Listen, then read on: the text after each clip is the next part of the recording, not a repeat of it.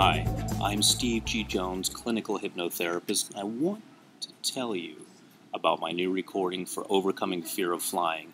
Now, I myself was afraid to fly after 9/11. I didn't fly for a year, and I'll tell you, statistically speaking, flying still is the safest way to travel, and you're really missing out if you're not flying. What this recording does, it takes you through an entire day of your flight, from the time that you get up in the morning until you get off that plane, having a successful, relaxed flight. So, by the time you actually do fly, your subconscious mind is already programmed to feel as if flying is safe and relaxing. And the truth is, flying is safe and relaxing.